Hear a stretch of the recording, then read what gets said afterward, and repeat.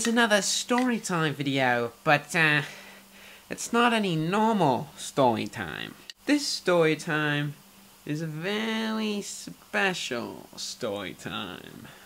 Everything that happens takes place in my hometown of Melbourne, Australia. About 6 months ago, I got to know this guy by the name of Rutger Marx. You know, Rutger was a nice guy, I would say, but something was really off about him, you know. He didn't seem normal. In other words, he was a cheeky bastard. He was a little cheeky twat. So the first time I actually ever met Rutger Marx, I was in the hallway of my school. I was, walking down the hallway, and I just see him pop out of the corner. And he's like, hey! If I can remember correctly, he made this weird noise, kind of like this.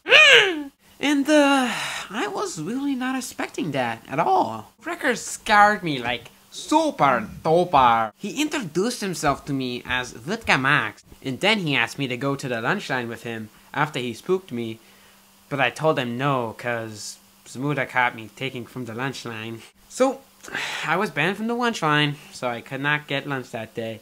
But he invited me to hang out after school, so, we kicked back, we chilled.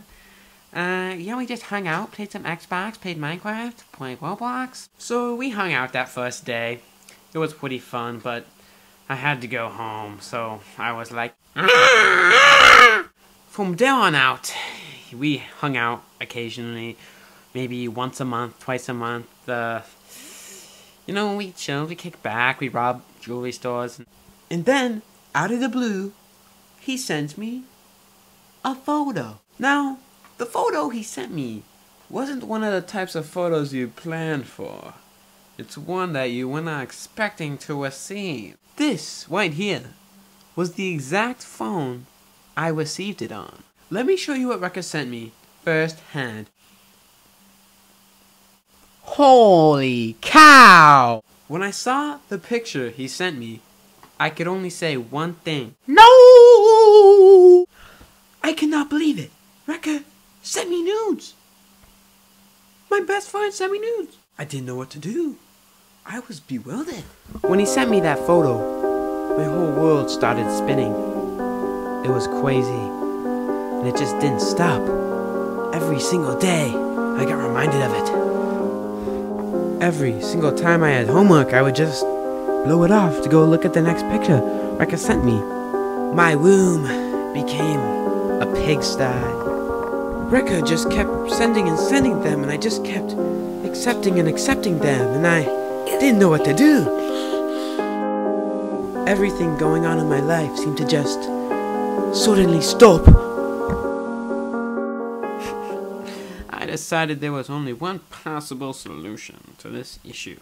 I was going to confront him at school. So the next day at school, I'm walking down the hallway and I see him and I think, my perfect opportunity. So I take out my baseball bat that I have in my backpack and I hit him on the head with it.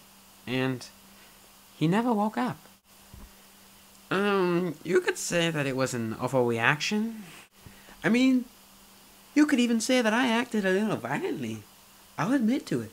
But at the end of the day, I did nothing wrong. Absolutely nothing.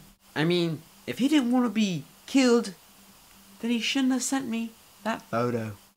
Talk about really OP. Well, that's just about it for this episode. See you guys later. So I see wonder why she like me, bitch, I'm